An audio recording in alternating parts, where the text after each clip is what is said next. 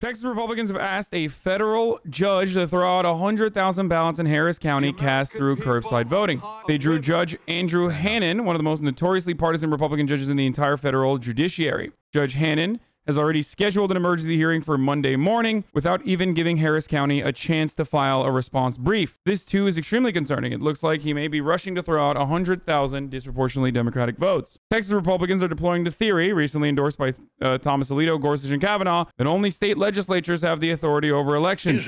Because the Harris County clerk implemented drive-through voting, Republicans say all 100,000 ballots must be tossed. Two partisan federal judges are already trying to nullify thousands of Minnesota ballots under this radical theory. I'm deeply concerned that Judge Hannon, too, will use it to disenfranchise 100,000 Texans on the eve of Election Day. This is frightening. Ladies and gentlemen, this is the stage we're at. It's like the 2000 election on steroids across the entire country. And if you've been tuning in to this broadcast for the past 2 months, this is exactly what I've been talking about. If Joe Biden is above a margin of error in all of the battleground states, none of those polls factor in this level of voter suppression. It's virtually impossible to factor in Republican evil doing into your forecasting, predicting models. What's the actual argument how this would be illegal? It's not. The way our system works is not illegal. The judge could literally look at a precedent established by, or not even a precedent, but like a opinion established by the Supreme Court justices and say, well, sorry, this theory that was now established by Alito, Gorsuch, and Kavanaugh is a theory that only state legislatures have authority over elections. So if you're on your own county and you made it easier, like they could literally do this against not just curbside voting. I'm fairly certain they could even do this against the overnight voting if they wanted to. They could turn around and just be like, oh, well, overnight voting doesn't work either. Sorry, it doesn't matter. 10,000 people voted overnight. We're going to nullify that because that was done at the county level, and it goes against the wishes of the state legislature.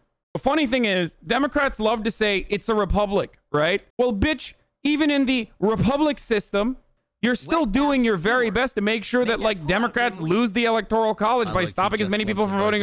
When Republicans say it's not a democracy, it's not a direct democracy, it's a democratic republic, what they actually mean is I just want white people who own land to vote. I'm exaggerating, but that's pretty much what they're signaling, which unironically is actually more in line with the constitutionalist perspective than not. If we're being really real, if we had already accelerated to that level of fascism in this country, you would be hearing Republicans openly saying, well, I'm a constitutionalist and our founding fathers actually wanted to make sure that only white landowning men are able to vote. And that is literally true. If you are an originalist, that's your opinion. That's absolutely an argument you could be making.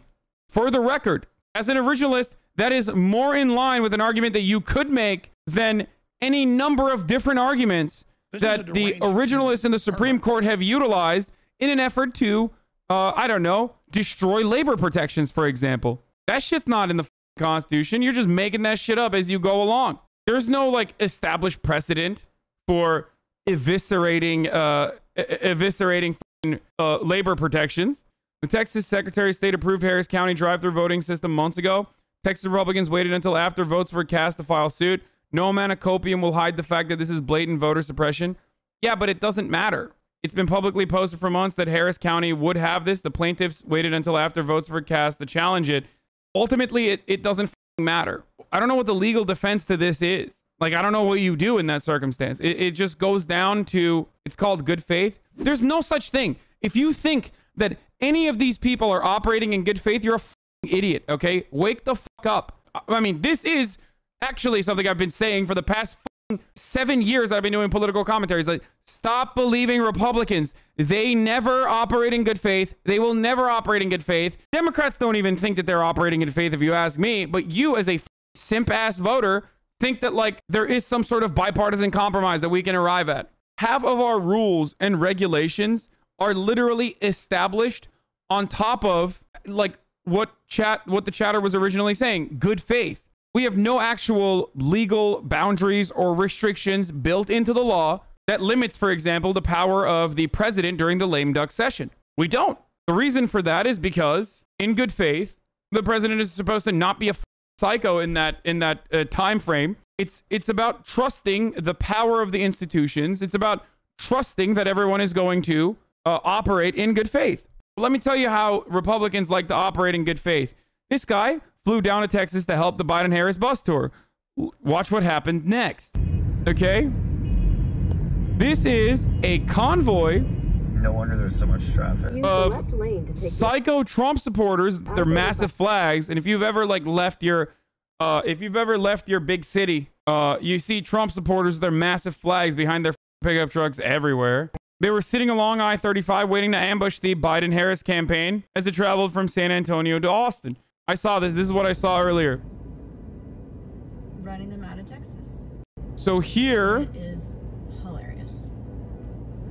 Wet ass P-word. Bro, they got... Make that pullout game weak. That's my favorite. I'm about to run. Like, Trump supporter with a fucking weed flag.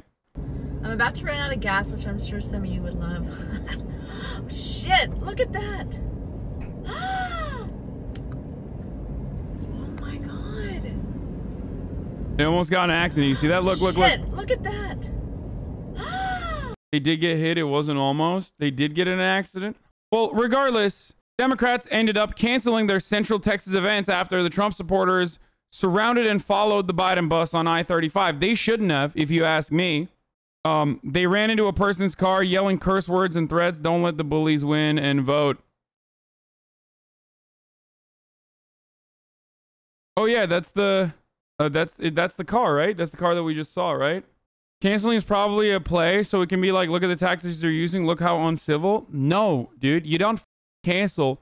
You do the rally in their face. This is literally brown shirt shit. Like, I'm sorry.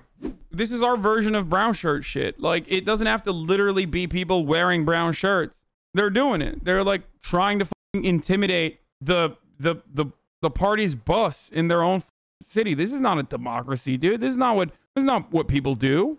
The Texas Democratic Party said that some of the vehicles pulled in front of the bus and slowed it down, trying to bring it to a stop on the highway.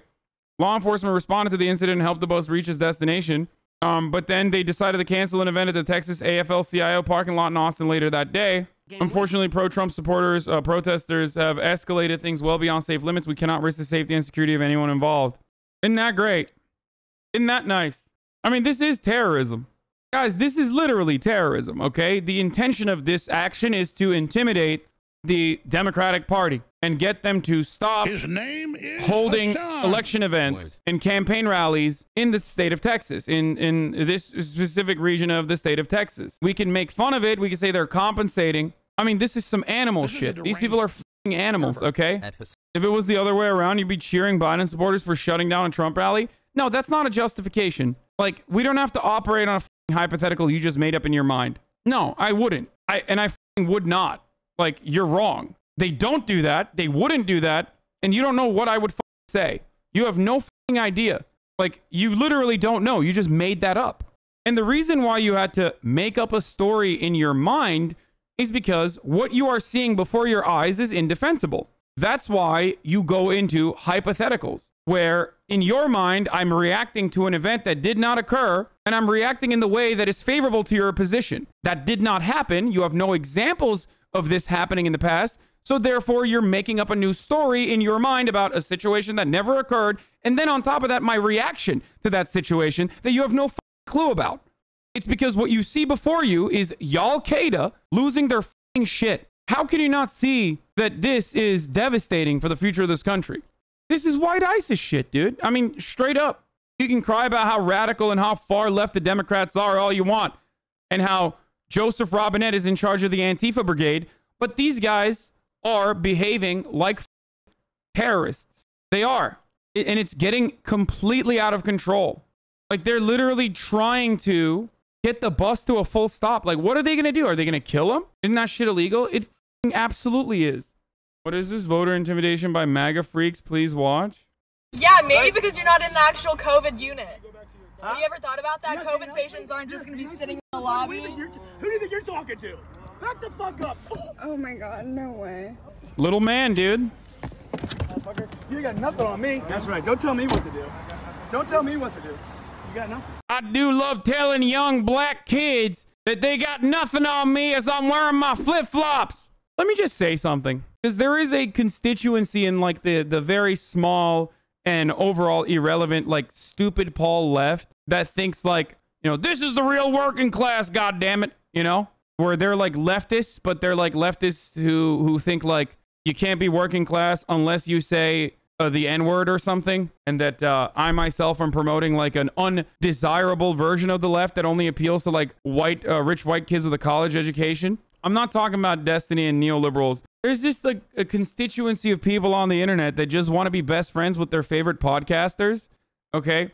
And like completely adapt their language and everything that they say to sound exactly like their favorite podcasters. You know what I mean? I'm talking like Cumtown fans and shit. I mean, I have a lot of Cumtown fans in my audience too, obviously. And like these dudes think like, oh no, like you're only working class if you say the N-word to a black person. It's dumb as fuck, okay? I can't state this enough. The American working class is diverse. You feel me? It's not just people that are wearing hard hats, working in a coal mine, getting the black lung. As a matter of fact, if you look at the rest of the American working class, it's like 55,000 people work in coal mines, okay? 159,000 people overall work in the oil and gas industry. Or this dude is absolutely just as much working class as this dude is. But beyond that, fuck this dude. Just because you're like a worker doesn't mean you get to be a fucking dipshit, okay?